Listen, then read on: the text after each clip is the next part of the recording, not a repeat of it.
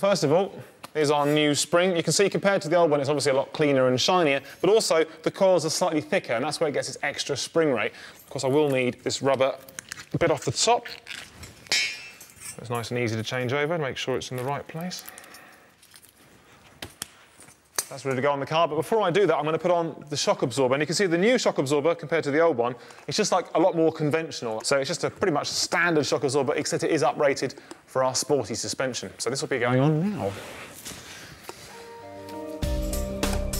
Putting it all back together is not difficult, but it is a long job. For the price of 2 struts, you can get 4, so it is smarter to change all of them. A main dealer will want a good few quid for doing this, so it's worth getting your hands dirty. Back done, now for the front. OK, well, here is the front shock absorber, and you can see it looks pretty conventional, and that's because it is. All the magical stuff on the self-levelling goes on at the back of the car. But you can see here sort of lots of corrosion. It actually looks like it's weeping as well, which means it has to go. But as it turns out, I've got a full set of new shock absorbers anyway, so either way, this is being changed. Now, of course, at some point, I'll have to take the top off, which means I have to open the bonnet as well.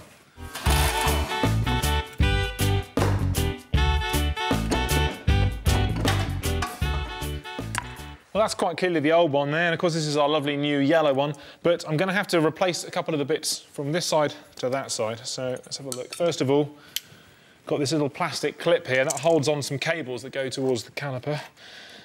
Just work its way out. And pops back in place there. And then got this bump stop. And the gaiter. A little bit nasty, but it'll be fine. And now this is ready to go back on the car. Doing the front is much easier and faster without the hydraulics to worry about. All done. The new shocks should really help handling and ride comfort of our Thunder Saloon. Now this job has turned out to be a right result. Not only was it a lot easier than I thought it was going to be, but also we've got brand new uprated suspension all round the car for a fraction of the cost it might have been. The horrible, horrible squeak has gone at the back, and the suspension ride height is at exactly the point it needs to be at. And that makes me very happy.